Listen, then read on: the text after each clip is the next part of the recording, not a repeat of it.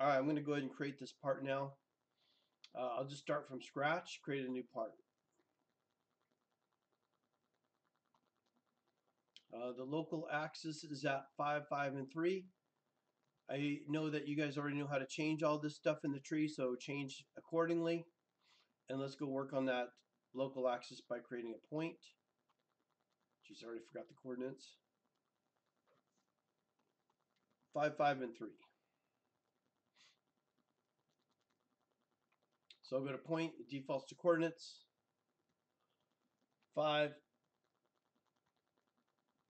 come on, 5, and 3. And on that point, I'll make an axis system. Select OK. Open your tree. Rename this to the local axis.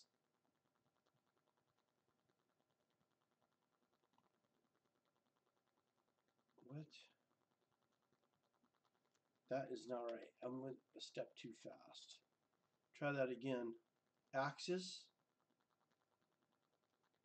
This point, I thought I had that highlighted. We'll select OK.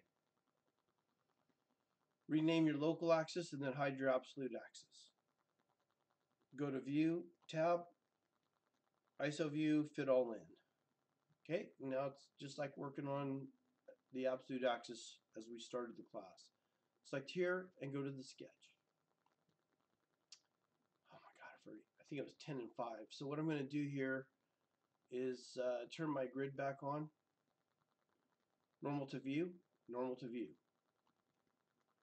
Zoom out.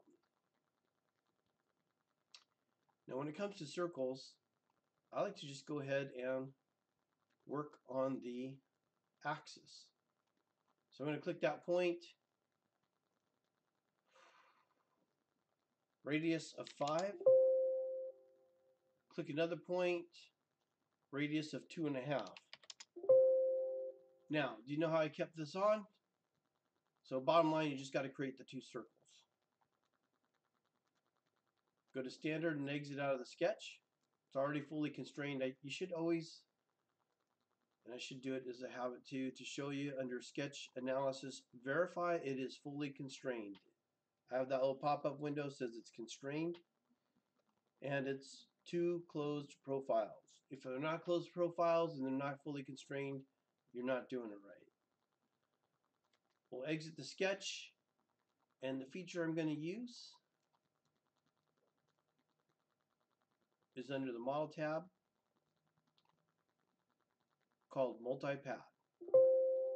Oh geez, forgot to put the sketch in the right one. Hopefully you guys aren't making that mistake. Now what is the height? I believe it was an inch and then an inch and a half. I don't remember.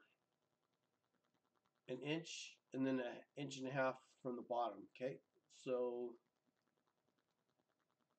when I go to MultiPad, actually, before I get into MultiPad, let's turn this off and put the sketch where it belongs so I don't have any issues. Now we'll go to MultiPad. I don't know what's what. It's hard to tell because they got limit 1, limit 2 right on top of each other now. It used to be spread out. Now it's all on top of each other. It's a mess. Let's just try 1 inch and hit preview and see which one it did. So that one actually has to go 1.5 inches up. And number 2 has to go 1 inch. I'll hit preview. Select OK. And that's what that first pad looks like. Looks short. Is that right? No, I guess that is right. Alright, so that was step 1, making the plate using MultiPad.